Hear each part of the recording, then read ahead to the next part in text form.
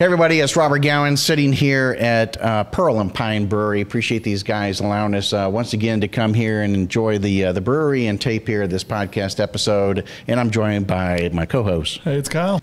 And we're sitting here with Mike, and Mike, appreciate you so much for coming here. You didn't have to drive too damn far because you live right down the road. Yeah, absolutely. Appreciate you coming on the podcast, though. I appreciate you guys having me, and I'm glad I reached out, too. So I can't remember what episode you did, but you said, something about being in Atlanta, or maybe the guest did, and, I just reached out like, hey, you guys out here? And it's just amazing. I keep on finding people that are just located in the area. Yeah, it was with Chris Van Sant, and I was talking about, So let's get into a little bit about your background. So, what is home, first off? Is it Georgia? No, Georgia. No, that's a funny story, and my wife and I, we laugh all the time about being in Georgia. So I'm originally from Montana, and my wife's originally from Maine.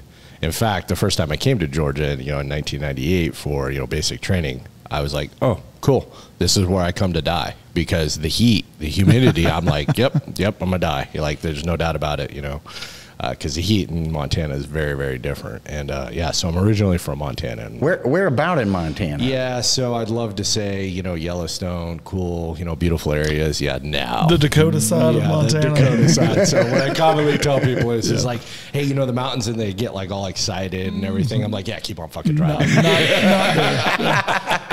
Well, I say that also because I will be going out to Kalispell, so I'm sure you know of that area and stuff, and we plan on doing some hiking out in the mountains, and we're going to do that the first week of October. And I got to tell you, I haven't talked to somebody who lives in or is from Montana to understand what the hell I'm supposed to pack, because when I look at the weather, it looks like it could be one of these things I need to pack coats and everything else from shorts. I don't know what the hell. Yeah, so funny, I actually just got back from in July. I took my boys out to Glacier National, and we spent a week hiking up there. Absolutely beautiful, gorgeous.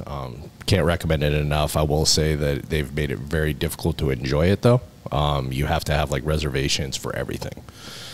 Even to get on, you get like a gate pass, you get like a drive-through pass and everything else. They still won't let you in. You have to have a reservation at a campground. So just something to keep in mind if anybody's go out there. They've made it very difficult to get in. So I didn't totally realize that, know that. Like cowboy camping, like you got to be very careful with that. Like, not saying that I did that. Well, actually, I'm not in the military. Yeah, fuck yeah, I can't.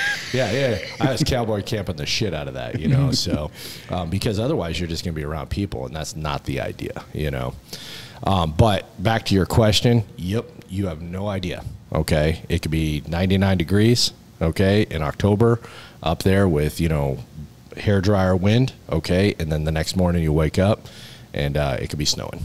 So prepare for everything. Rain, gloom, you need to be prepared for a lot of different things. Sounds like you need to layer up.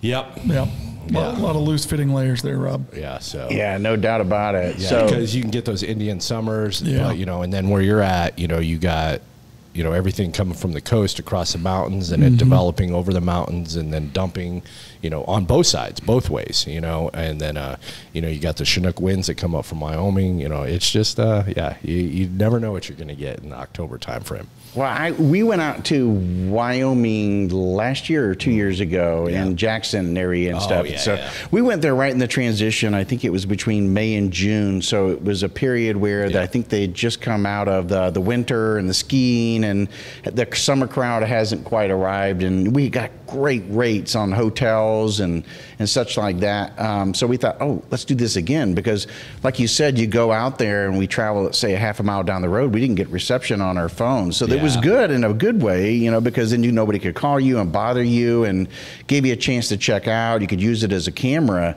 The bad part was if you ran into any difficulties, well, you don't have a phone to be able to call out of that. So that was a little bit of a pain in the butt for that aspect of it. Well, we had bear spray and the whole bit, and we were catching them coming out of hibernation. I guess now we're going to be going with them going into hibernation. At least I hope so. Yeah, well, and this is that is a very critical time, because they're trying to do the last fattening up, right before, they go into their winter slumber. So definitely something to think through. Yeah, I never really thought too much about that. I thought they'd be you taking your kids? No, okay. No, just adults. You just got to outrun the slowest guy. It's funny because we would be we'd be on the trail there in Wyoming. And my friend was carrying the bear spray, and he always had his hand like this, just ready, and like scoping left and right. And sometimes I would joke with him, and I'd put my back, and I'd turn around and cover so we had 360 and everything coverage and stuff as we were walking down the trail. And then some guy would go walking along with his walking stick with his young kid, and we'd both hit each other like, yeah, we're good then. Now we're good now. We're good to go. So like right before I went, my wife's like, well, what are you going to do about bears? And I'm like, well, I'm going to take, my 45, this is what I'm going to do. And she's like, and she sends me like a bunch of research about how 45s are ineffective against bears. Nah. And I'm like, okay. And I took the approach of, babe, like, don't worry about it. Like, it's going to be okay. And then I just changed and I said, babe, are you telling me you want me to get a new gun? If you're telling me you want me to get a new gun, I'll just get a new gun. I do need a 454 Casull, so yeah, we'll go get one of those. So that's what we ended up doing. Nice. I ended up getting a new gun, Well, no lie, you actually did then. What did you end up getting? I ended up doing a 10 mil. Nice. And it's, a Glock, what's that? Shoot, totally forgot. I can't remember which Glock it is. 19? No, I don't think it's a 19. Is it a 20? Maybe you're right. A 20. I think it's a Glock 20. Yeah, it's a Glock 20. Yeah. Okay. So those are supposed to take the bears down then. Yeah. Well, you figure how many rounds you got. I'm pretty confident in my ability. And at the end of the day, I just had to outrun my slowest son. I got 3 of them. It's not that big of a deal. They do not like that joke, by the way. They did not think that was funny. So do you guys do like the bear bells and everything like that on the pack? And like, hey bear, when you're in a thick spot? I only did it in one spot. Yeah. And it was because we were kind of traversing, some ravines, and it was really thick. Really thick, so I was just doing the hey bear, hey bear, but everywhere else, like I was like, unless like, there's a ninja bear, just, sitting there waiting in line, for somebody to walk by. But there's so many people like in Glacier that, there's plenty of other people that were probably easier targets that bear would have got. Yeah, you go on some of those hikes when I was stationed in Alaska, and they'll be like trailhead shut down. Well, there's Alaska's a fresh kill over there. Yeah. But where you're going to Montana, I want to say isn't it like the most populous area for grizzly bears in the contiguous United States? Yeah, it probably is. Just a heads up. Yeah, just a heads up. Yeah. Yeah, I mean, I don't know. Like statistically, I don't know. As far as where there's more bear attacks, I mean, definitely Alaska. That's a different beast. Yeah, for sure. So you end up starting off in Montana and growing up there. So I take it you went all the way through high school and everything. And so what made you go into the military? Yeah, I mean, my military, decision was a very, very easy one. And, I don't claim to be the smartest kid, or smartest guy, but I remember like being at this kegger, okay? I'm about 16, 17 years old. We're drinking, doing what high school kids do. And I just remember I'm watching all these like 20, 21-year-old guys, and they're hitting on all the girls, like our girls that are our classmates. And I just had like this moment like, this is me. This is who I will become. I will be 20, 21 years old, going to high school parties, selling pot, just existing in life. I don't want that to be me, because I definitely grew up in a lot of mediocrity. I mean, I love my parents. They're amazing people. They have amazing work ethic. But, they didn't strive, they didn't push themselves, they didn't take risks, and I knew I didn't want to do that. I knew I wanted to do something different. I want to be the difference maker in my family, and I just recognized that from a young age because, of kind of, just how I grew up, and we can dive into that. I grew up, a bastard to a, 15-year-old single mother, so I just knew I had to do something different. Well, there's not a lot of options in Montana, especially where I grew up in Montana. You either work on the oil fields, you find some lame-ass job in the small town, because it's a very small town, and that's about it. Or you sell pot, Meth wasn't really kind of a thing back then, and that was about it. And I was like, okay, well, I got to do something different. And there was a little bit of a military presence. My uncle was in the military. He definitely offered himself up as having a very different military career than he actually did. I'll just say that. But, it is what it is. I was like, well, the military's a route. How soon can I join? How soon can I get the hell out of here? So I graduated and left 3 days later, and shipped off. And, knew that I wanted to do something a little bit different in the military, just didn't want to kind of be the regular guy. Found out about Ranger Regiment, Black Beret, you know, saw the videos that we all saw, you know, and it's like, okay, that's what I want to do, you know, and we just went down that pathway. So option 40 then? I did not actually have an option 40. I will say my recruiter, besides being extremely drunk all the time, he was actually a really good researcher. And he actually did call some people, and he's like, listen, I can't get you an option 40 contract, but I can get you to airborne school, and then you can volunteer there. So that's what I did, you know. So I went to airborne school and, you know, just asked around, found the Ranger recruiter.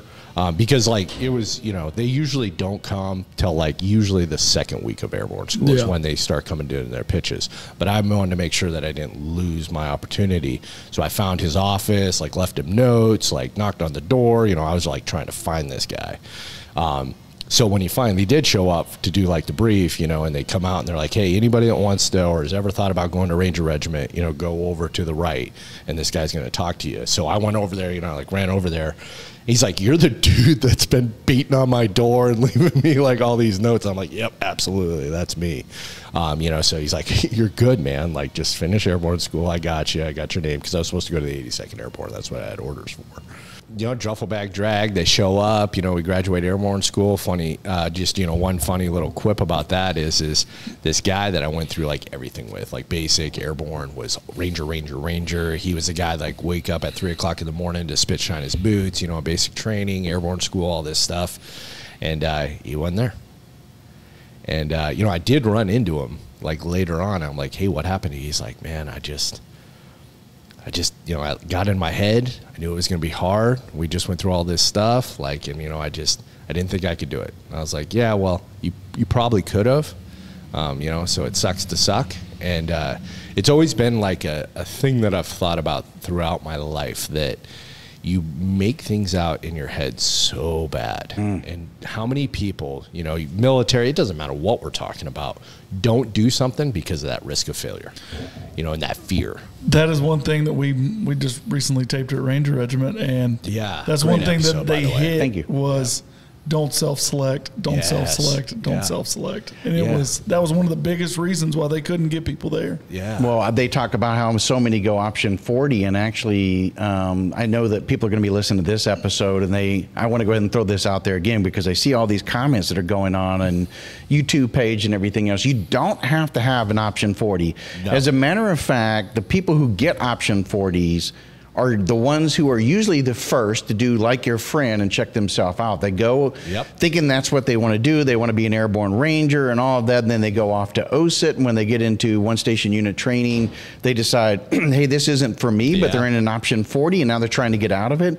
The guys who really make it are the ones who are studs physically, and, you know, their mind's in the right place, and they're interested when they go to OSIT or when they go to airborne school and they go, hey, I want to volunteer. Those are the guys that make it. But, you know, it's just these like things that we learn and things that we hear. Okay. So just for example, like when I was in high school, I can't even tell you where I got it in my head, but I was convinced that in order to get into Ranger Regiment, I had to be able to do 100 push-ups in 2 minutes, 100 sit-ups in 2 minutes, and run an 11-minute 2-mile. Holy cow. And that is like, I was trying to do that. Okay, and I'm not an athletic guy, okay, despite my amazing physique. Okay? I'm just kidding.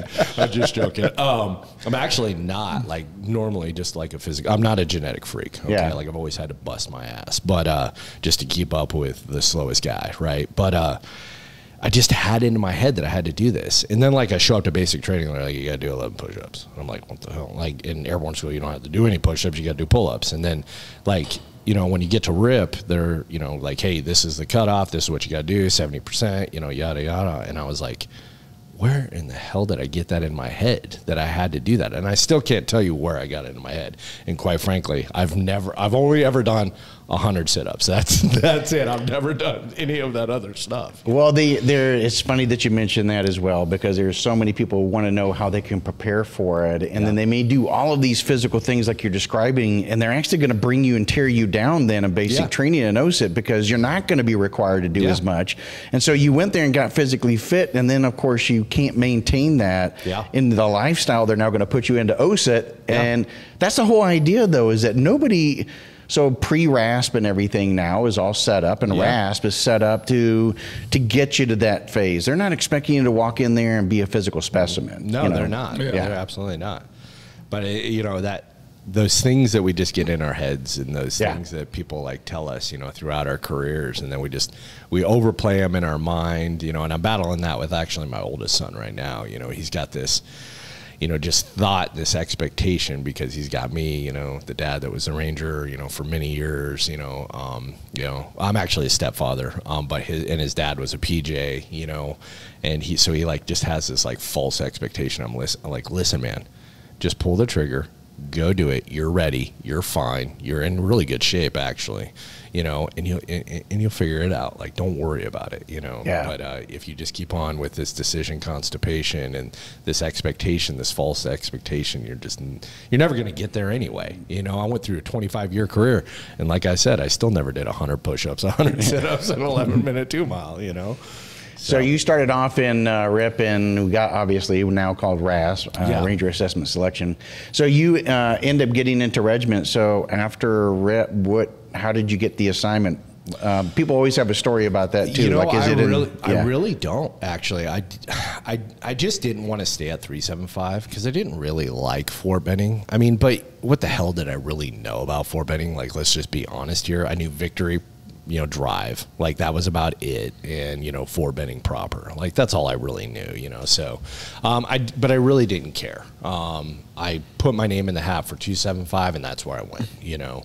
And there was really, I'm sorry, I don't have a story about that. Like, it was, if I would have went somewhere else, I guess it would have went a different path. Maybe, but because I will say this, when I went to 275, I was like, okay, this is cool. I'm pretty close to Montana. I do like the outdoors. I like I like all this stuff. But I am the guy that had a terrible experience. I did not like Ranger Regiment. It was fucking horrid. I was not treated like a human being. I was treated like an animal. I was humiliated, hazed. I mean, like, there's hazing, and then there's just treating you like a subservient human, and that's what I was treated like. My leaders were fucking awful, absolute dog shit. They were drunk all the time. They cared more about Thirsty Thursdays. I don't think it was called back then. That's probably a newer thing, but like Women's Night Wednesdays, you know, like, and there was no training. Like, I wasn't taught anything. PT was weird, you know. It was like this one guy, the other team leader, he was a really good team leader. Actually, you might have heard of him, Brandon Jackson. He actually died a couple years ago in a halo accident. You know, he's Delta Force. You know, he went on to Delta Force and everything else. Most of the time, it was just him running as fast as he could, and us just trying to keep up. While the squad leader went and, you know, nursed a hangover, and then the other team leaders and tab spec 4s went and did whatever they did, you know. And I just didn't like it, you know. And I was the guy that had the calendar on the board saying, hey, this many days until I get out of the Army. And you know, had the ups and the downs, better days and other days. Met some really good guys, you know, that are still lifelong friends, but by and large, it was not what I thought it was going to be.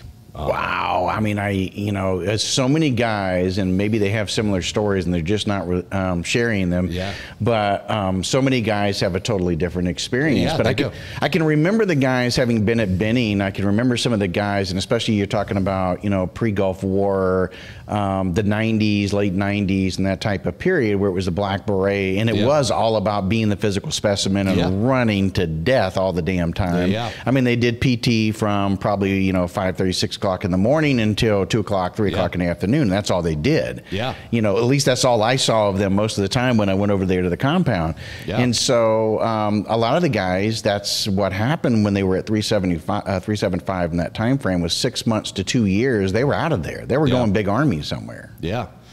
You know, I mean, and you know, I get the honor of sitting down with a lot of Rangers and, you know, capturing their stories and talking about their time. And I'll tell you, every single time, like, I don't want to say it makes me mad, but it hits me in the gut, because they talk about their first team leaders and their first squad leaders and their first platoon sergeants with just like godlike reverence. Just how they're just the greatest human beings they've ever met in their life, and they've shaped everything they've become their whole life. And I'm just like, God dang it, like, that is awesome. Mine were just bad humans. Like, I'm not even like, screw them being non-commissioned officers, screw them being Army Rangers.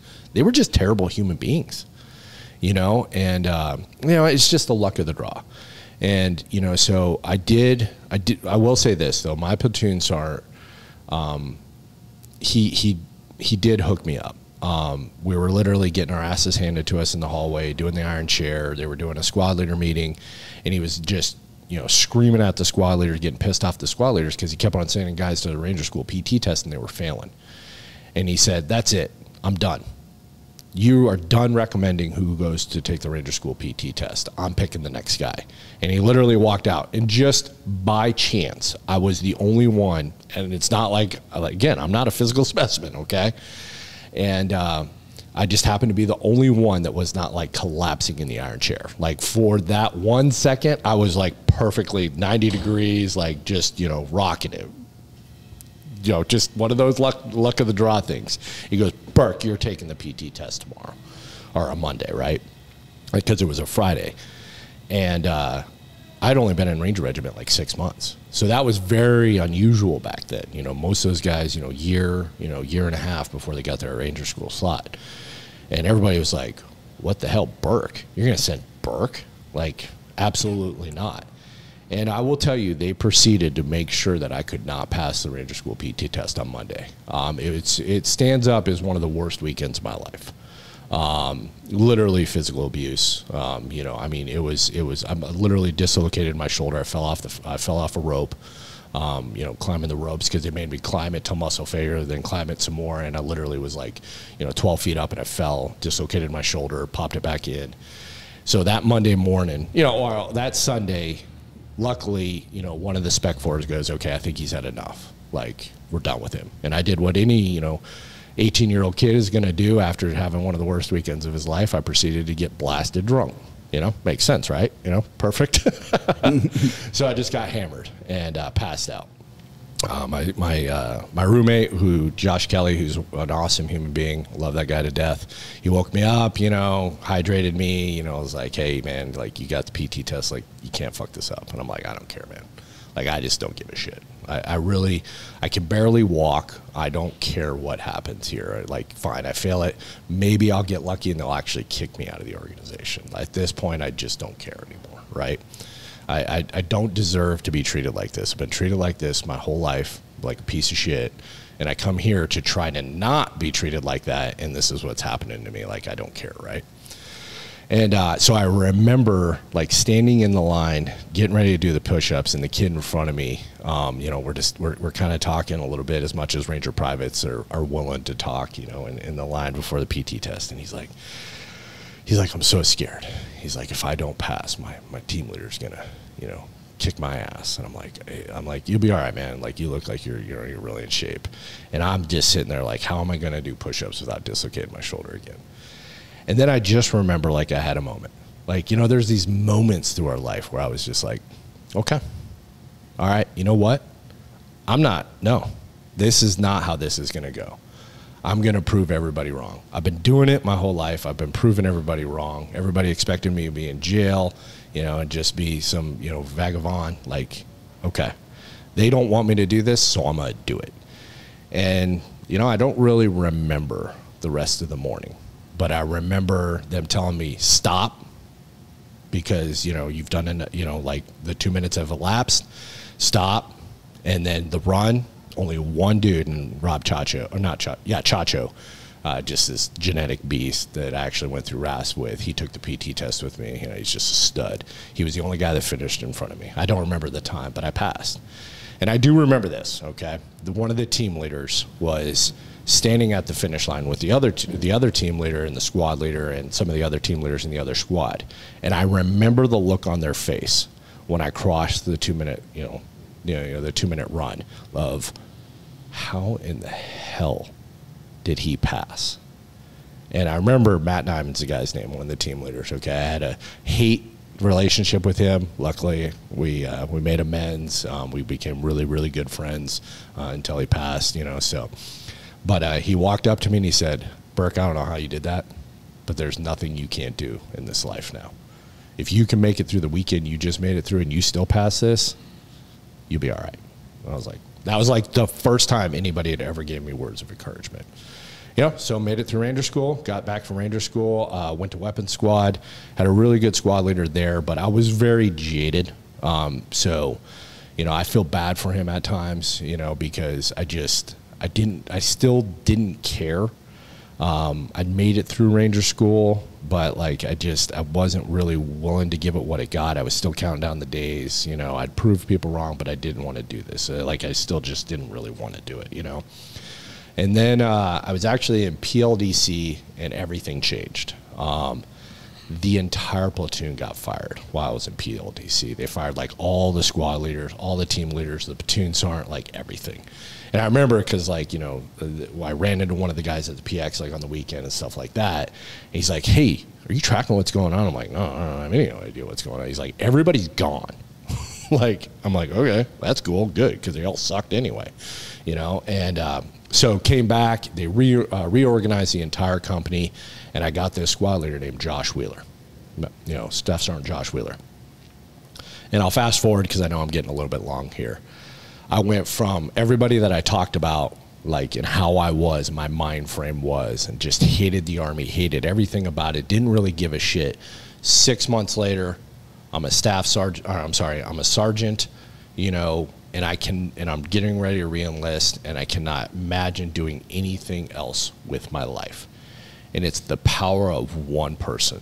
This non-commissioned officer named Josh Wheeler taught me what it meant to be a man, an NCO, a leader that cared about his people.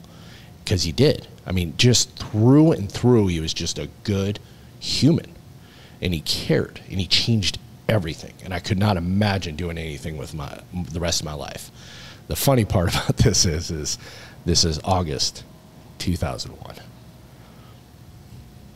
And then the next month, we all know what happened, and that's it. You know? And, you know, but the fact that you met somebody prior to having to experience combat that you trusted, you believed in, that was that much of a mentor, tremendous opportunity. I mean, opportunity in the sense, opportunity for you to gain that type of leadership and exposure right before it mattered the most. Yeah, absolutely. And I mean, you know, we see things that are going on with the Army, the military, you know, life and everything else. And, you know, my takeaway from all that is listen, your people are out there. Unfortunately, if you don't have it right now, you're just going to have to exercise some patience. And here's the other thing, and this is like years later, like lots of reflection. I should have probably been more in tune to try to be that person for other people. I should have probably been a better leader. Because I'm not going to lie, I was not a great, you know, young corporal or sergeant. I mean, I'm sure there was things that I was good at. Like, I did care about my guys. Like, I really did, because I wanted to protect them, you know, and I wanted to make sure they didn't suffer the same things I suffered. You know, I did care, but did I train them? You know, did I do a lot of the things that I probably should have done? No, you know, training experts, you know, all this different kind of stuff, because I just didn't really care. But I should have done more to be the leader that I wanted. But, you know, I'm sorry. I was 19, 20, like, you know, and I didn't really have good people that kind of, you know, showed me the way. I'm not making excuses, but, you know, maybe there should have been some more kind of intrinsic things that I realized. But, like, I already threw out the disclaimer, I'm not the smartest guy, so, you know. Well, the thing is, though, is that the people that you first had that impact, or you should have had an impact, and had an impact on you, maybe, are the people that were the worst NCOs. So therefore, your first introduction, as much as this other guy, Josh, wanted to be able to mold you into something and made such an impact on you, those guys had already set what was the standard now of your leadership, and it was probably hard for you to make that adjustment and understand how to, I could totally see that. Yeah, you know, and for everybody listening to, you get a chance, Google Master Sergeant Josh Wheeler. You know, he died. Silver Star recipient, was a Delta Force, you know, and he's just an amazing human being, and died a hero, you know, and there's not a day that it goes by that I don't think about him and the impact that he had on my life, because he just didn't impact me in the military either. I bought my first house with his mentorship. I remodeled my first house with his mentorship, him and I, putting in my flooring, you know, carpet, rebuilding stuff, you know, same at his house, like helped me buy like my real first big boy vehicle. Like, I mean, you know, he, you know, helped me welcome my first son into the world, you know, and told me his principles of being a man, you know, or being a father, sorry. Like, I mean, the guy raised me. Like, you know, and well, it sounds like he had an impact that lasted for many years. So you stayed in contact with him the whole service then. Yeah. So when was it? It was around 2006, 2007 time frame, where he left Ranger Regiment, took the long walk, you know, went to Delta Force. But we stayed in contact, not a lot, you know. I mean, we never ever stayed in contact, you know, especially during those time frames, you know. I mean, Jesus, you know, it was constant deployments and stuff, but we did, and every time we talked, it was incredibly impactful. You know, and I mean, since we're talking about Josh, you know, and you know, I know a lot that you guys talk about. So, unfortunately, you know, in 2016. I'm a Ranger First Sergeant, Charlie Company First Sergeant. We're at a major training exercise down in Fort Hunter Liggett, and 2015, and that's when Josh died. And there was a lot of things going on in my life at that time, a lot of pressure personally. You know, I was still battling, you know, a custody battle with my kids. My wife, my current wife, and I were battling a lot of things, external things, not obviously it was causing internal turmoil, but it was all these external factors. Had a battalion commander that I didn't get along with, and you know, so there's a lot of, first time in my life, like my Ranger career was kind of in jeopardy because I just could not see eye to eye with this guy. You know, just a lot of different things. And Josh, you know, Josh died. And, you know, I remember where I was standing. I remember, you know, how I found out. Good friend of mine, Chris Frost, called me. You know, it was one of those things because we're in a brief. And, you know, so we're in a tent. All our cell phones are up in the front in the entrance, you know, in the entry control point. We had to leave all our phones in there because, you know, the briefings we're doing. And I walk out, and the guy standing there, he's one of my soldiers. He goes, "Hey, you know, First Sergeant, your phone's been ringing off the hook." So I pick it up, and I see Chris Frost, like, you know, 10 missed calls or whatever. And you know, you guys, unfortunately, you know, you guys have been, you know, around the military and in the military long enough, you know what that means. Like, you just know. You just don't know who at that point. Right. You know, so call Chris, and, you know, I'm like, who? You know, and that's exactly how I answered the phone. Who? And he told me, and it just, I couldn't function. Like, I couldn't think. Like, I didn't know what to say. I think I actually just literally hung up on him. Like, I just hung up, like, you know, or dropped the phone. You know, I don't totally remember. And I went down a dark place for a good 2 days, and which is not optimal when you're a Ranger First Sergeant in a very key validation exercise. Luckily, I had a really good company commander and knew how impactful this was for me, because I lucked out. You know, John Stahaley is actually 191's battalion commander now, just an absolute stud human being. Him and I worked together for 4 years straight. So when I came back to 275, we worked in the training team together. He was my OIC, I was the NCOIC. So 2 years there, then we went and took command together. It was awesome. So, you know, he knew how important Josh was to me, because I talk about Josh, you know, I tell most people, you know.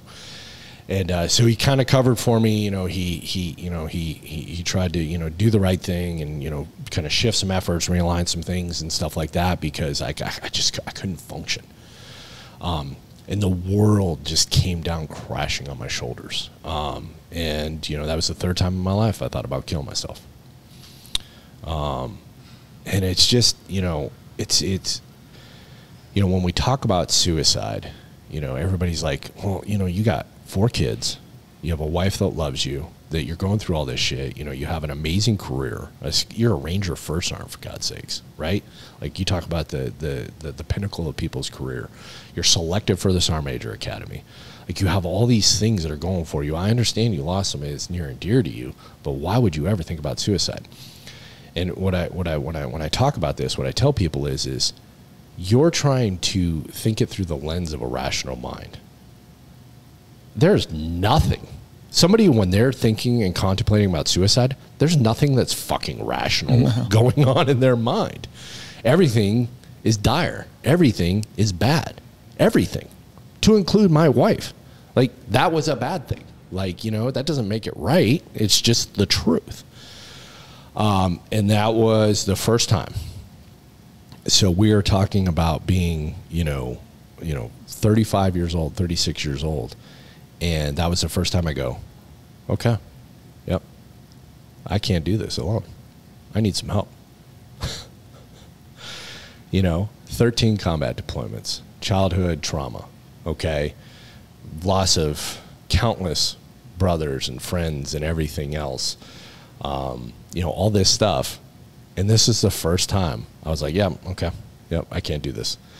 You know, and I remember, you know, so I went to my chaplain. I said, hey, I need some help. And he's like, okay. He's like, you know, I kind of heard that, you know, you lost somebody really, really close to you. I was like, yeah, it's a little bit of that. And then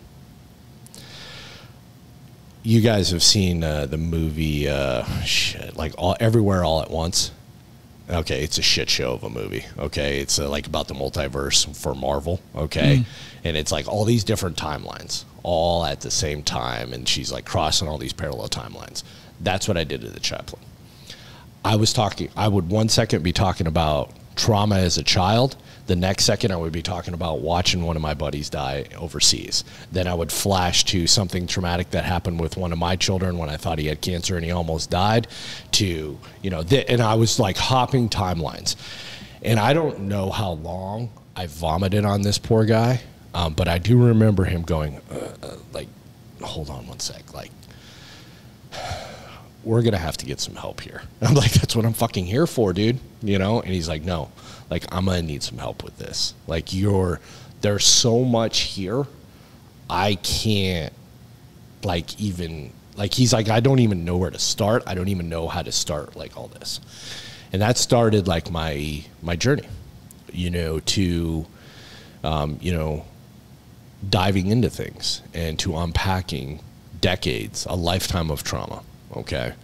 And it was the hardest, smartest, dumbest, most traumatic thing I've ever done.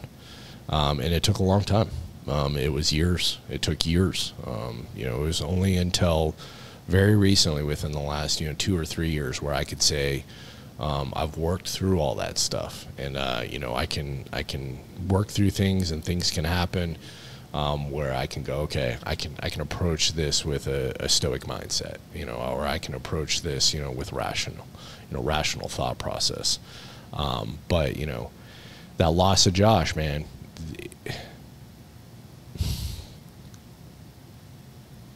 he saved me one last time. He was there when I needed him the most, and I didn't even fucking know it. And he did it by dying. And it sucks to say it, and I've never ever said this before. I've never said this before. I just had this like thought process, but you know, it was the life I live now is because of that moment. If that moment had not happened, I can promise you my life would not have went the way it went, because the amount of things I was carrying, well, I was so weighed down by life that there is no way we would have got where we would have got without some, and maybe something else would have happened and it would have had a similar result. But, you know, we never know, right? We never know. Yeah.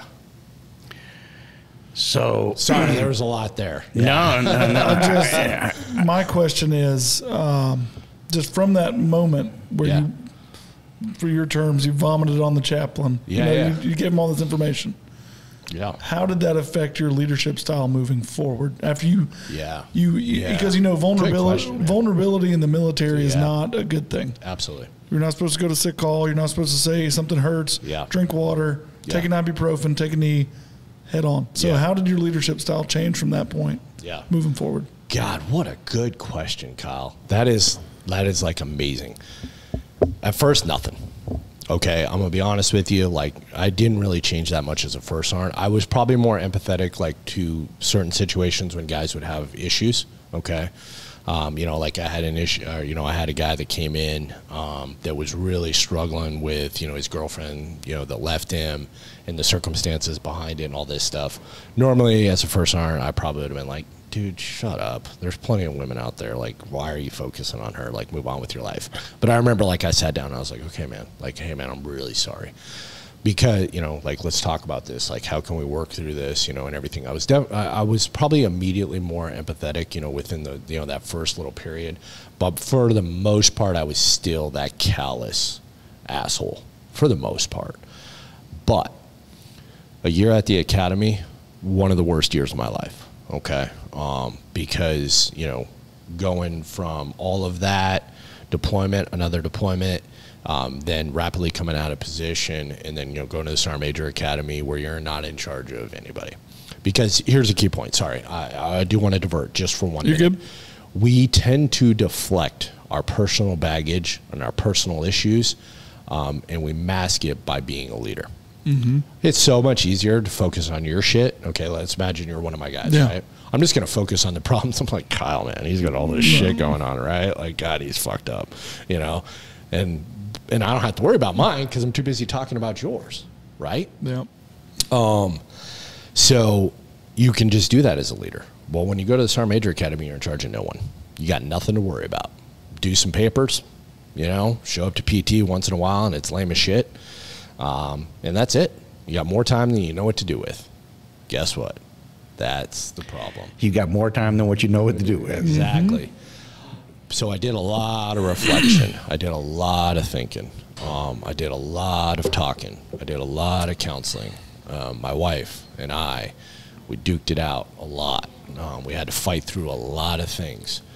And that really honestly continued until I was a squadron CSM over at 2nd Cavalry Regiment. And then I'm gonna answer your question now. That's when I realized my leadership style changed. Because all that stuff that happened, I'd had time to think about it. I'd had time to deep dive into everything that made Mike Burke who Mike Burke was up until that point. And and then also because I'm no longer in Ranger Regiment, where Rangers are just known for sucking it up as long as they possibly have to finish what they need to do and doing it well. Okay, that's like a Ranger, you know. And I'm in a completely different organization made up of completely different individuals. And I don't mean that like disparagingly. They're just different. It's just different. It's different mind frames. And I said, well, my leadership style has got to change anyway. I can't be Ranger Mike anyway. So how am I going to approach this? And straight up going to steal a line from Yuma Barnett. You guys heard of Yuma Barnett, by the way? Got to have him on this podcast. No. Okay. I'll link you up. Yuma Barnett, I'm a steal, like leading with vulnerability and transparency. Nice. When I would sit down with guys, gals, when I would talk about hard issues, I would talk about leadership. When I would teach, when I would mentor, when I would develop, I would do so from a position of vulnerability and relating to them, showing them, hey, I understand why you're struggling because I've been through something similar. So now that we have this shared understanding, here's what I can teach you and here's what I can show you so that you can basically jumpstart your leadership or whatever journey we're talking about and not have to suffer the way I suffered. Because straight up, I just suffered through life. Like, if I'm just being honest with you, when I look at my life, I just suffered through it a lot. And I just kept on going. Just okay, all right, well, that's another really, really shitty thing that happened. Oh, your best friend, roommate that you grew up with as an NCO was killed. Yeah, that sucks. Let's get drunk as shit at his funeral, okay? Vomit all over behind the freaking bar, you know, in Helena, Montana. And then let's go back. Let's get back and let's go deploy. You know, never ever think about it again. Or just, you know, only time you do is when you're going to laugh about some stupid thing that Casey Casvan did. You know, that's the friend I was talking about. You know, and just suffered through things. And realized that that's just a terrible way to lead life. And so I definitely showed a hell of a lot more empathy and sympathy with individuals. I learned to lead with vulnerability and transparency as a leader in all ways. That, hey, I'm not this superhuman person. I have more problems than you can imagine. I struggle the same way you struggle, but here I am.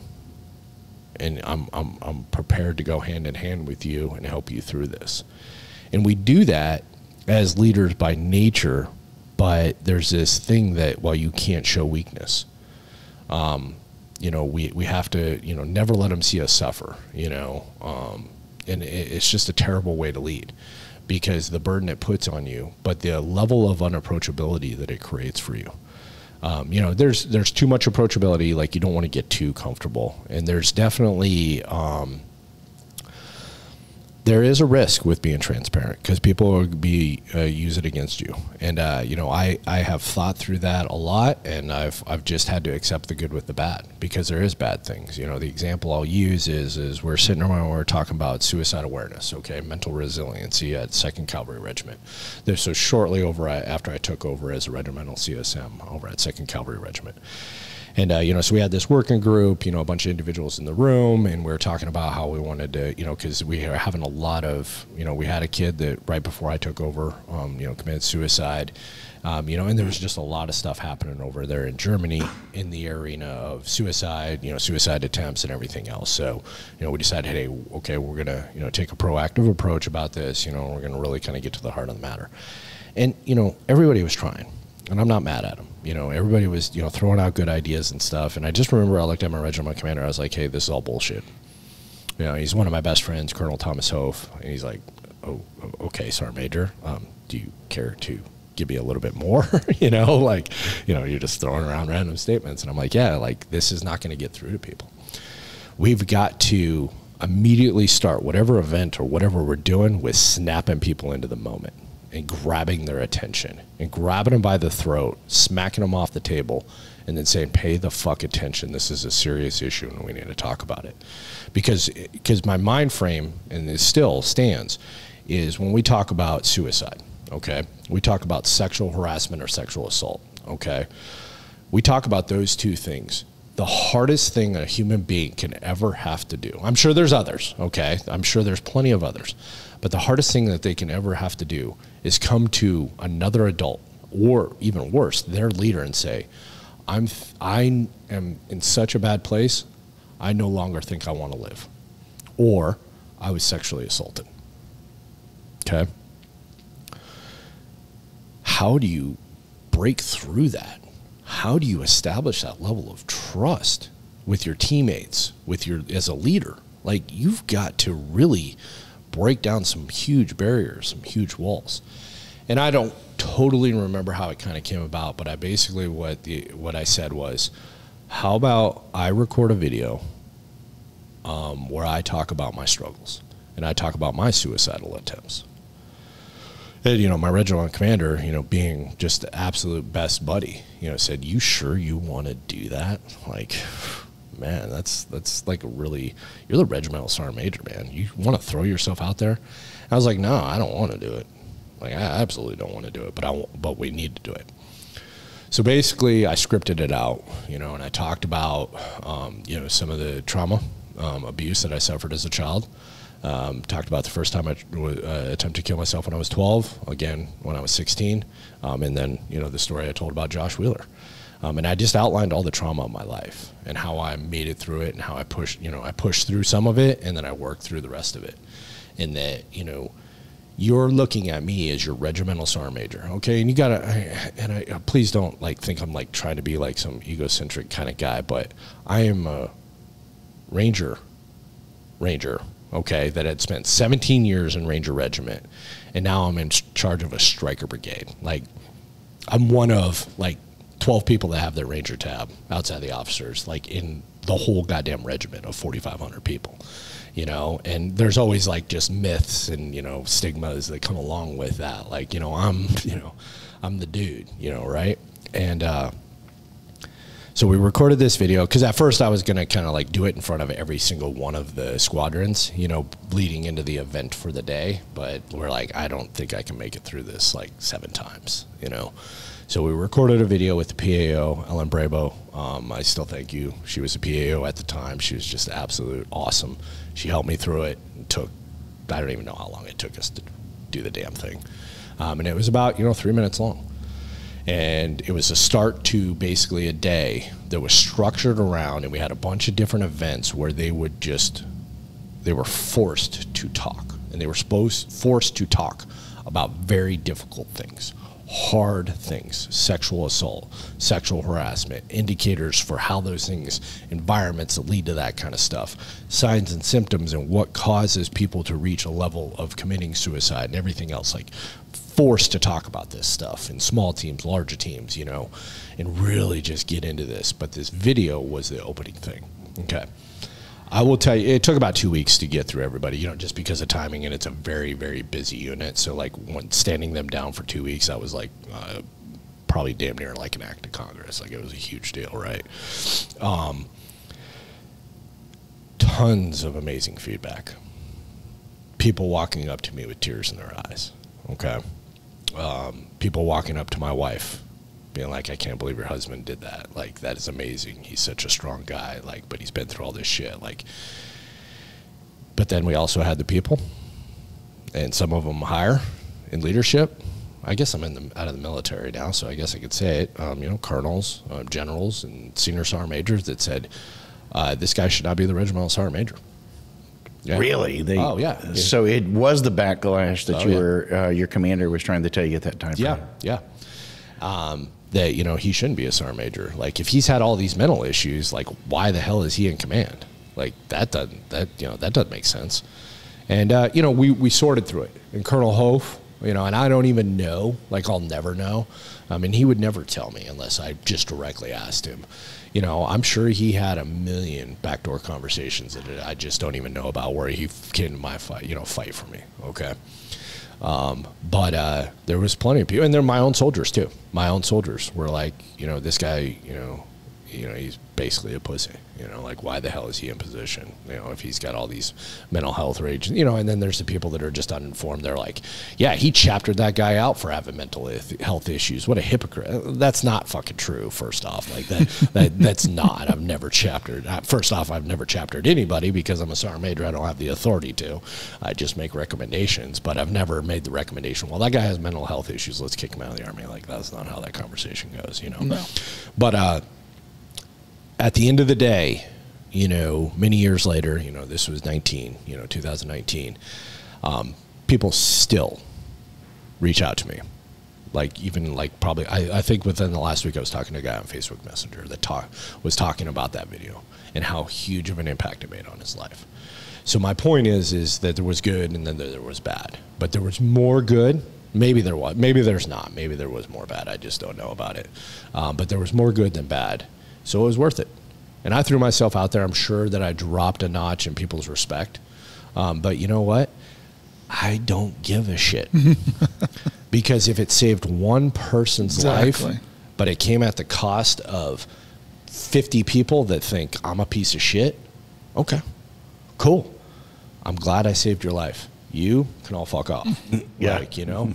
But it's a difficult thing to do. You know, and the real tough part is, you know, I was able to, you know, and I'm not naive to the fact that I was able to do that from a position of a lot of respect. You know, I mean, at the end of the day, I had a shitload of street credit. Okay, you know, like, you know, and I'm not trying to be arrogant about it, but I did. You know, I mean, 14 combat deployments, you know, Ranger tab, Sergeant Major, you know, all this stuff. Like, I can't. Okay, so, you know, PL, you know, that's joining the Army, you know, butter bar. Yeah, okay, you probably can't do the same thing, man. Like, you know, to the same degree. Like, it's just not going to work as well. I did do it from a position of a shitload of respect, you know, and street credit. You know, so. Well, the guys that I've seen or have said very similar stories that what you're describing about were actually guys who were in the platoon or in the company, and it was their first sergeant that actually came forward and said, hey, listen, I've gone out and got help and gone through therapy or whatever the case may be, and you guys need to do a check, you know, and you need to make sure that you're getting things right at the home place and that you're doing these things. And again, a powerful message. So I hope that we've gotten to a better place. I'm sad to hear that it was 2019-20 and, you know, not that long ago when you think about it. But I hope we've gotten to a better place within the military where we're able to allow our NCOs and our leaders to step forward and be vulnerable in that way, because absolutely that's going to be impactful. It's going to be, there's going to be a private out there listening to that and going, man, you know, now I see somebody that's like me. There may be somebody listening to this episode actually that's going to go, oh wow, you know, if he went through all of that and had all those challenges and made it out the other side, then certainly I can as well, you know, and I think that's powerful. I appreciate it.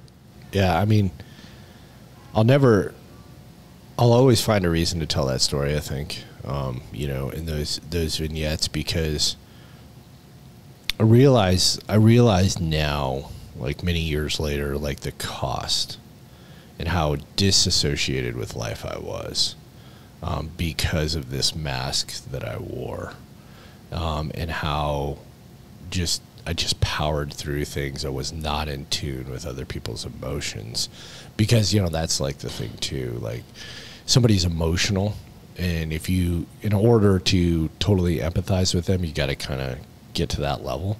And if I did that, I knew that there was some wall that was going to break, and then, you know, there potentially could be, you know, an aftermath, and I was never prepared to do that. So I would never really get in tune with people. And, you know, and now just sitting here, like thinking about this, like just even a little bit more, and as you were kind of talking, Rob, the other thing I realize is a huge point to all that was, sorry, a huge point to that all was my wife, so Sarah. You know, we met in 2011, and she was the first person that I ever really opened up to. Like not like, you know, girl, like, I mean, ever. Like, she was the first person I really talked to about everything. And I don't know why. Like, I can't totally explain it. But, and I, you know, through the years, you know, you go through the years, I just became more and more comfortable, not only with talking with her about the things and the things I was struggling with, and her being okay with that, not judgmental for it, I think is what led to me being able to do that, you know, years later, and open up to more people, and then, you know, take the stance, you know. But it was not a quick journey. It was not easy.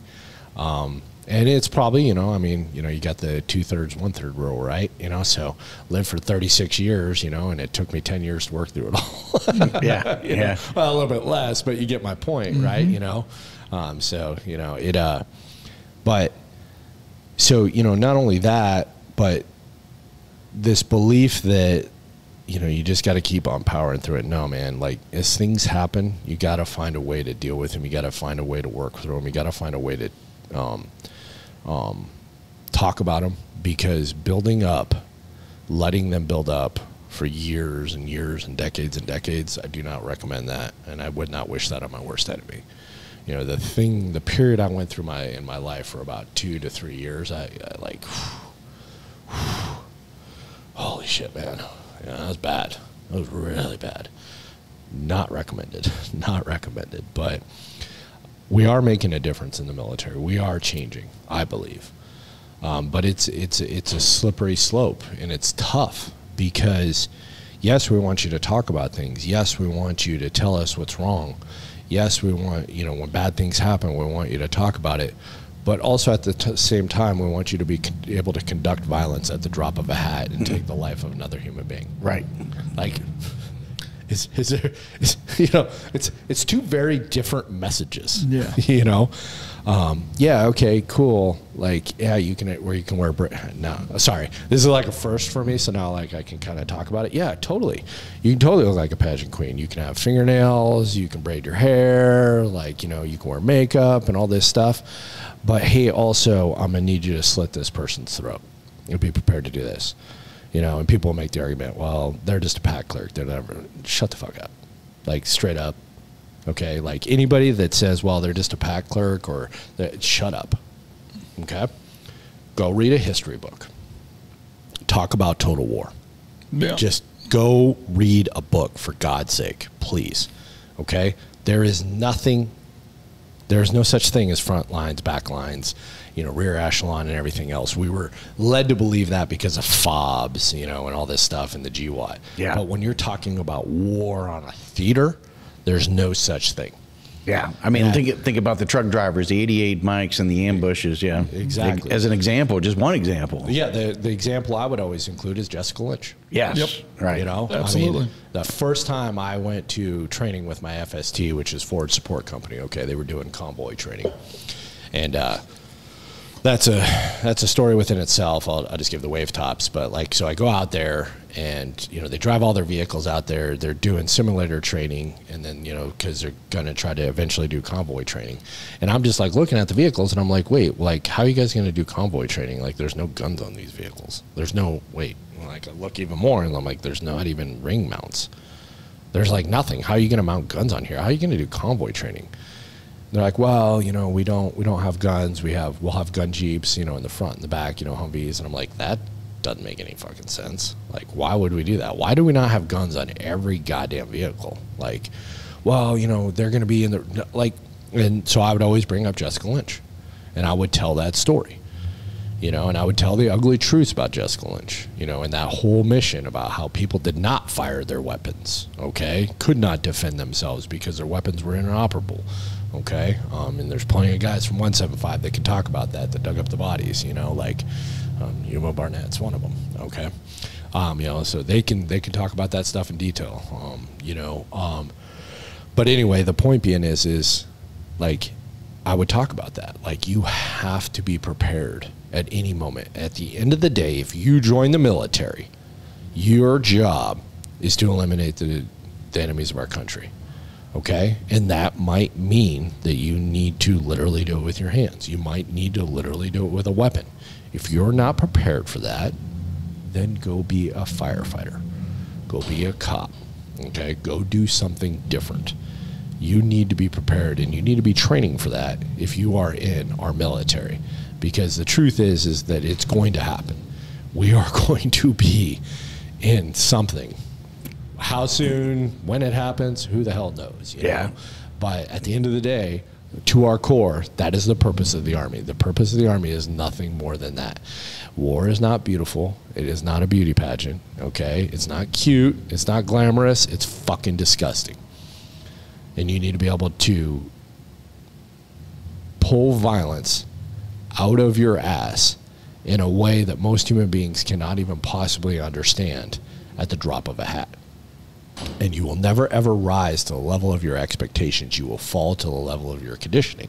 So if you're not conditioned to do that violence and you're not comfortable to do that violence, then what do you think is going to happen? You're going to die, and your friends are going to die. And that's worse. Your friends dying is worse than you dying, in my opinion. That's the way I've always thought about it. Like, if I die, okay, I'm dead.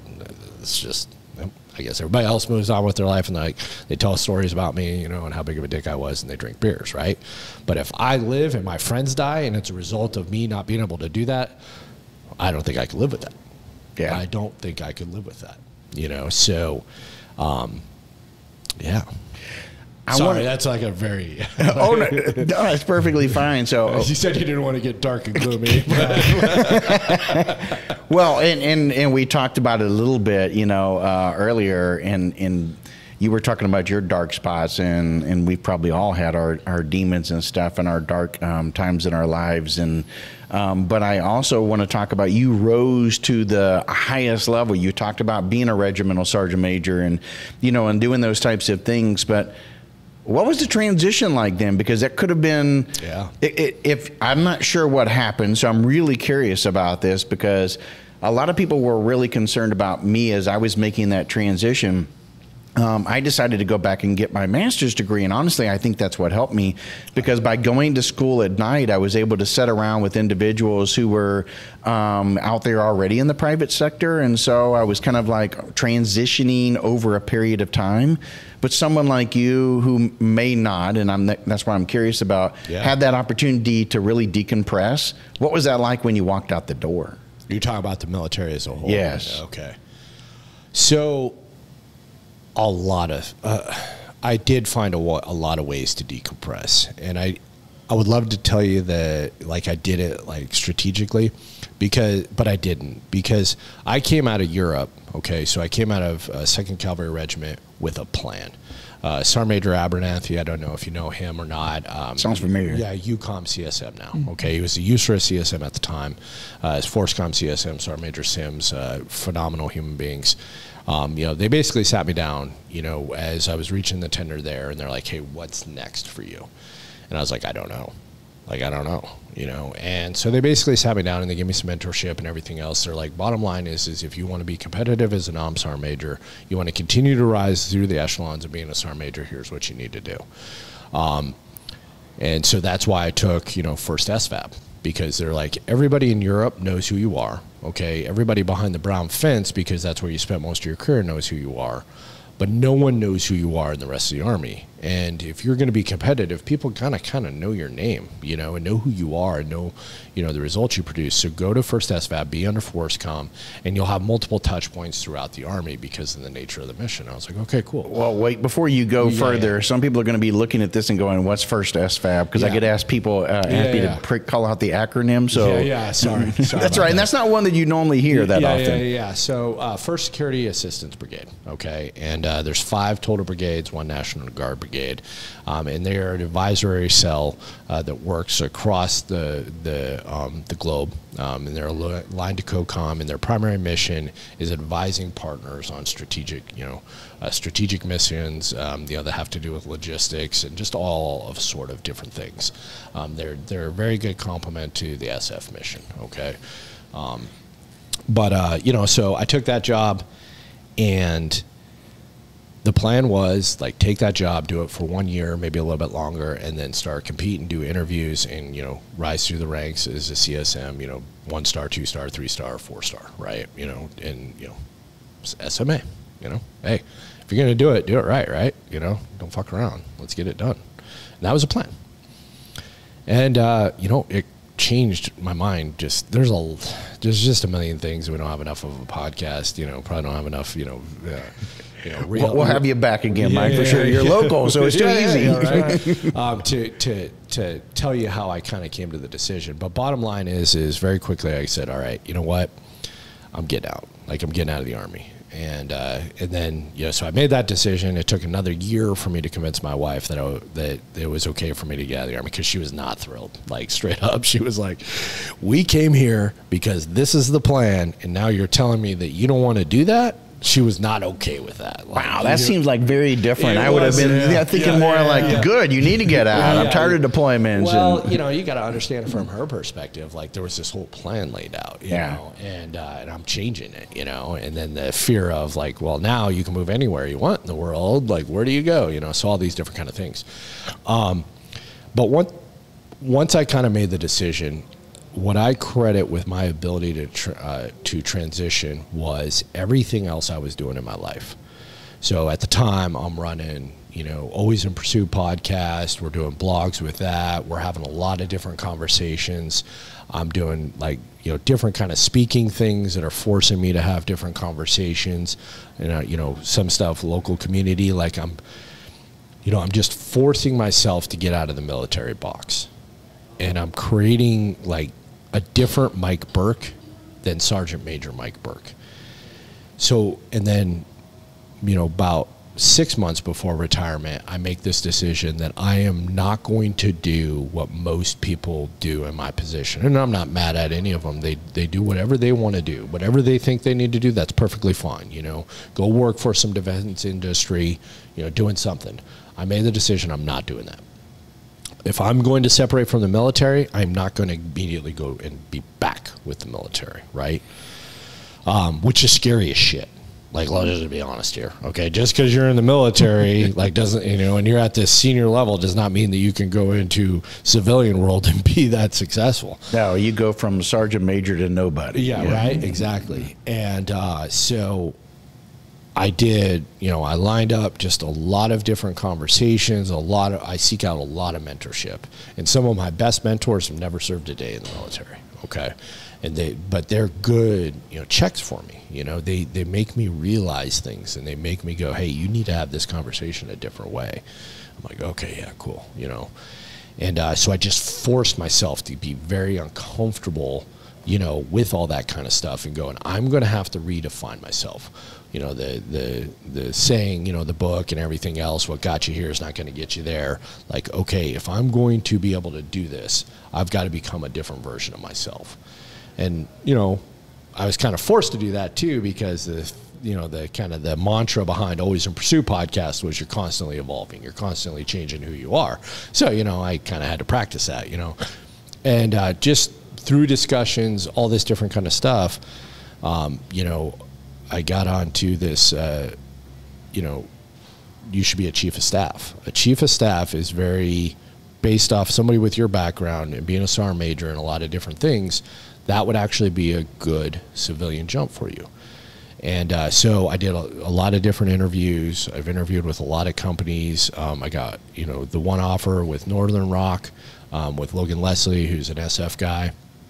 And that was the leading offer, not only just because of him, but then also just the opportunity behind it and everything else. I was like, okay, like it was always the winner, but like I just, you know, just kind of that you always make sure you're like, well, let's just make sure I'm making the right choice. Like I'm not going to go with the first option that was presented to me. Let me look into everything. But it was the opportunity that I went with.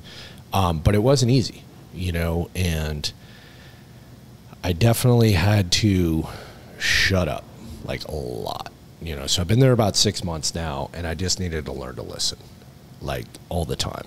I needed to learn that I'm not the decision maker anymore. I got to build trust before I can make decisions, which is really weird for me as a SAR major in First SAR and NCO growing up in a Ranger Regiment. Like, that's who makes all the damn decisions, okay? Like, and depending on the commander that you have, you're definitely the guy making all the decisions. Like, I can't do that. Like, because I just don't have enough experience. I don't have enough context because I don't know enough about what's going on to sit there and just make decisions for it. And I got to do a lot of staff work too. Like, okay, like, and I got to be the doer, you know, and I got to do all this different kind of stuff. And I got to be comfortable sitting in a room with investors, chief financial officer that, you know, is freaking super experienced, been doing it for 25 years, managing multi-billion-dollar accounts, you know, a CMO that used to work for AT&T and all these major brands and everything else, and all these different people that, you know, have tons of corporate experience. And I've got to be comfortable in there. And listening is the key. And not trying to inject war stories while back in the military, you know, like, rah, rah, rah. Like, no. Like, be relatable and go, okay, hey, I totally understand what you're saying. You know, here's some thoughts that I would, you know, provide for that. You know, maybe here's how we can actually offer some structure, not necessarily military structure, but some structure so that we can be more efficient with the time, you know, and just do that slowly. But most importantly, build trust.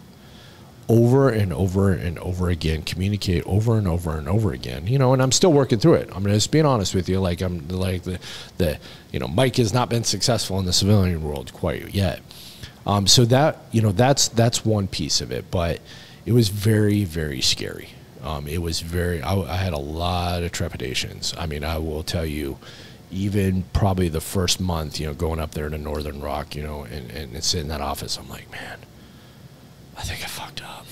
Like, you know, like, I don't know if I should have done this, you know, like I wonder if I call daily defense if they'd hire me, you know, like I'm serious, you know, because like I'm comfortable there, you know, well, you know, I could always call this guy, you know, that I know, you know, and he would hire me, you know, and that'd be super comfortable, you know, or I could go, you know, do these contracts, you know, like, you know, and, but now, you know, we're kind of hitting, I don't want to say we're comfortable, but, you know, we're definitely getting a rhythm, and I'm going, okay, I'm actually add value. Okay, I'm actually doing things. And, you know, Kyle and I were talking a little bit before, Rob, why, you know, and I know you were listening, but, you know, one thing we were talking about is, you know, and this just, man, I'm still working through this process, okay? Like, I'm still kind of like navigating things, but, you know, a couple weeks ago, my wife says, hey, stop at the Sharpsburg Pizza and Pub. You know, by the way, if everybody's local, great pizza, go stop by. Shout out to them. You know, she said, hey, stop and grab pizza. I ordered it, you know, and you're driving by because I was driving home from work. So I stopped there, and I look inside, and I'd actually never been in there. We'd order pizza from there all the time, but I'd never been in there. I was like, oh, they got a bar. All right, cool. So I went into the bar, sat up at the bar, Yingling. Oh, man, today's going to be a good day, right? Order a Yingling, and I'm sitting there, and I'm just watching, like, these people, you know, and I'm just people watching, and people are having all these conversations, and they're talking about stuff. And I just remember one, like, you know, particular conversation. You know, I just remember having this thought, like, who gives a shit? Like, Really? You guys are really, like, really intent about having this dumbass conversation about it? Do you realize there's people dying in Ukraine right now? Like, you know, like, and that matters, you know? Anyway, my point being is I had, like, this moment, you know, and I think I've said, like, I've had a lot of these throughout my life, is, oh, shit. There is nothing normal about me. From my upbringing when I was born to a 16-year-old girl that's family abandoned them, living pretty much on the streets, okay, tossed around foster care to foster care so she could work, to the things that happened through me throughout my life, to Ranger Regiment. Even my Ranger Regiment story in the beginning, you even said was different, you know? Yeah. To 9/11, to the deployments, to the kinetic times that we talk about, that from like 2005 to 2011 that were fucking madness every damn day, to divorces, to children, to blended marriages, to being a CSM, you know, watching the world and all the things that's happened and having to do it from the lens of being in the military, to here and now in Sharpsburg, well, we're in Sonoy right now, Georgia. Like, none of that is normal. But that's okay. That's my journey. That's my story. And I just have to be okay with the fact that I'll sit in a room and there's not a fucking person in there that gets me. And that's okay. It's not their fault. And just enjoy your Yingling. And just enjoy my Yingling and go, I love that. I'm going to drink this beer. I'm going to go home. My family's going to be excited to see me because I have pizza, not me. They're excited about the pizza. No, I'm just kidding. And I'm just going to sit around on a Friday night, watch the storm come in, and just be okay with it. Be the person you used to protect. Exactly. But that's not that's not normal. And one of my great buddies just left. Okay, he was up here for the week. He's doing Skill Bridge with Northern Rock, and we had this amazing conversation. And what we realized about being in the military, and why sometimes we struggle, is you think about being in the military. Okay, like just go back, like wearing the uniform. Okay. And maybe even if it's a little bit more helpful, go back to like the time that you remember where it was like, I'm getting ready to fucking deploy again, okay? Or I'm getting ready to go on another training exercise. And what I realized was, what we kind of realized is you live your life task-based. I got to get ready for this training exercise. I got to make sure the platoon's ready for this. I got to get ready for this next deployment. So when you go home, you're like, okay, we have the weekend. We're going to do this on Friday night. Saturday, I need to make sure that I spend some quality time with my wife. I make sure I spend quality time with all my kids. I'm going to take them to the movie on Saturday night. Sunday morning, we're going to get up. We're going to go to church. I'm going to make them breakfast. And then we're going to do Sunday chores. I'm going to help them with their homework. And then because Monday, we got final prep and everything else because Thursday, we're out the door. And you live your life like that. It's always task-based. There's always something you got to get done. Even having sex with your wife, okay? Because you're like, I can only do this 5 more times before I deploy, okay? And it might be the last time I ever have sex with my wife, okay? Or, you know, depending on what unit you were in or how your military career was, you also have this perpetual thing in the back of your head. You never know when the shoe's going to drop and you're going to have to leave in the middle of the night and you might never see your family again because you're going to get deployed for a surge or for a rapid deployment or whatever is going to happen in the world, right? You don't have to do that anymore. Yeah. I could sit down with you gentlemen, record an amazing podcast. I'm probably going to go next door and have a beer afterwards because you guys have been telling me about the beer. My son's in town for a couple more days before he goes to college. I told him we'd do whatever he wanted, you know, later today. There's no expectation there. Shit, we might do it tomorrow. And if we don't, well, we're still going to hang out. Shit, maybe I'll tell him to come drink a beer with us. Okay? There you go. See? Because a couple weeks from now, I'm probably going to fly up and hang out with him at his college campus. Or maybe I'll do it next month. I don't know. We'll see. It's weird keeping it organic, isn't it? It is. It's so weird. Because I've never done it. Ever. So my tip to everybody, it doesn't matter. Like, it doesn't matter if it's been conditioned for 4 years, 30 years, whatever. Like, just, it's going to be all right, man. Just be comfortable being with yourself. Be comfortable doing the things that you love without the expectation that you got to hurry up and finish them because you got to do this next thing. You don't have to do shit. You don't have to do any of it. You can do whatever you want. Like my wife, you know, I'm working on Project Gun right now. And my wife, like, at first she's like, why is all this stuff like coming to the house? She's like, I'm like, because I've always wanted to have a project gun. I've always wanted to build a gun. She's like, really? Why? I'm like, I've just always wanted to do it. She's like, you've never ever said it before. I was like, because I never ever, well, one, I didn't have the money, but two, like, two, I just never had the time. And any time that was with my family, I wanted to make it about my family. Like, I literally sold my motorcycle. I had a Harley Dyna Wide Glide 2004. I literally sold it because I felt guilty about ever going and riding it.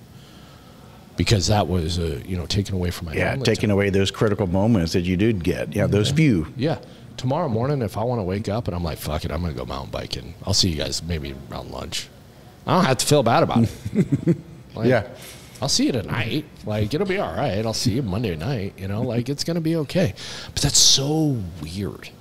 Like, and we're just not used to that, you know? So, sorry. I'm going on and on. No, it's totally fine.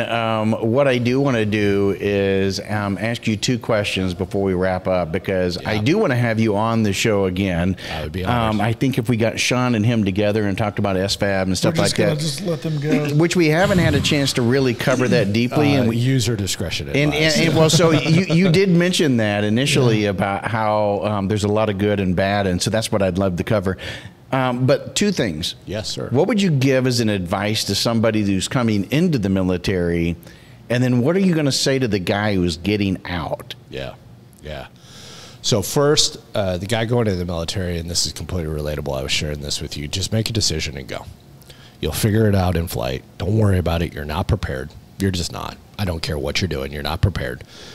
Do the best you can with the information that you're provided. Don't fucking listen to anybody else, because I even tell my son this, you know, when at one point he was thinking about going to Ranger Regiment. I'm like, I'm the wrong person to talk to. He's like, yeah, but you lived it for all these years. I'm like, yeah, that was a long time ago. Like, it's changed a lot. I'm not the right guy. Go talk. I'll line it up. You go talk to them. Don't listen to anybody else. You just okay, I'll give you an example. Okay. Delta Force selection, okay? So I went to that. I was not successful, obviously. But, you know, there's tons of books about it. There's all kinds of information about it. You can literally find stuff and it tells you exactly what you're going to do every single day. And you know what? It doesn't fucking matter. I was going to say, it's called a selection for a reason. Right. The whole idea is for you to experience it at that moment and for them to assess you at that time. Yep. As well. It doesn't matter. You could know the exact route you're going to walk every day and it wouldn't matter. You still got to do it. And you still got to figure it out on the fly. So don't sit there and have decision constipation. Just do it. Just go. Whatever you're thinking about doing, just go. Pull the trigger. Make it happen. You'll figure it out along the way. Learn to have confidence in your ability to figure things out, because you're going to have to do that, and that's going to be actually part of your success in the military. So actually creating situations where you just got to kind of figure things out uninformed is actually the key in the recipe to success of being in the military. For the person that getting out, one, if you're listening to this podcast and you're like, I don't know if I'm going to get out. Get out now. Right now.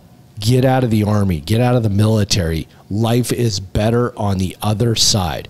Well, I got to stay till 30. You are retarded. You have a mental disability. If you have this grand illusion you have to stay in for 30 years because of 75%, you know, that you get of your you're an idiot. I literally will make up that difference of what that would be in retirement in 1 year. Yeah, I was going to say, it's like night and day. People don't understand that, right? And then so many of them, can I add to what you just said? when you get out, don't take your retirement income as part of your total income. Yeah. Don't look at it and go, hey, you know, I'm making X in retirement. All I need is like, you know, $30,000 a year job. No, that's your retirement. Yeah. Use it for retirement. Get what your value is out here in the private sector. And I don't know why these guys don't think that way. You're worth way more than you think. Absolutely. So back a little bit to that is, if you have grand ambitions, you're going to be, you know, a 3-star, 4-star general, sure, or a CSM at the nom level, sure, okay, that's fine. But if you're just hanging on and you know you're hanging on because you have this thing that you just need to try to milk it for all it's worth, do the Army a favor, get out now. You're not doing right by the military by staying in. There's other people that will fill your gap. If you think you're replaceable, again, you have a mental disability, you're replaceable. They forget your name a week later. Okay, but before your change of responsibility or change of command's even done, there's a staff working the next thing that's happening the next day behind the scenes. Like, so don't hang on longer than you need to. And then just lastly, for those people transitioning out, like, it's going to be okay. Just relax. Be comfortable with yourself. Make up for time lost by sitting down and talking to your wife, your daughter, your sons about those things that you just used to kind of ignore because you're like, I don't have time for this shit right now. And just listen to them and shut up and let them talk about it. And just act like you care until you do care. Because they miss you. They love you. And you've been robbing them. You've made a sacrifice, but your sacrifice is doing what you wanted to do. They didn't get a choice. Yeah, sure, your wife might have, or your husband might have. Yeah, okay, they made a choice to marry you, but they didn't get it. They didn't get it. You know, like, one recommendation, sorry, this is a random thing. I always think that a spouse, you ever read the book Once an Eagle? No. Okay. It's required reading for military, like, officers. I don't think it should be. I think it should be required reading for spouses. Because basically it shows you how terrible it is to be a military spouse. I don't think I've ever heard it's a of it. long book. It's like, it's longer than the Bible. It's a terrible book. But anyway, the point being is like, they're the ones that have really sacrificed. So make it about them. Everything you do, make it about them. Spend time with them. Love on them. Do the things that you used to not have time to do, and just enjoy the shit out of it, because it's fun. It's so cool to do it. And just, it's going to be all right. All right. Appreciate, I mean, I don't have to say this again, appreciate you coming on. It was awesome. Sharing so much about your journey and your story and everything, but also I can see so many future episodes that we can sit down and talk about, from leadership to, you know, some of the other aspects you talked about, whether it's transition. You'll have a little bit more under your belt in terms of time out here in the private sector that we could probably even dive into. Yeah, absolutely. And the differences between life out here and life out there, which just in leadership alone could probably cover a whole podcast on those two things. So thank you so much again, driving 10 miles down the road and joining us, but I really appreciate it, man. Yeah, and I drove my wife's Jeep without the top on too, so it's totally more miserable drive. Well, now it's time to go break bread and go break a beer, and let's go have some fun. So thanks again. Thank you.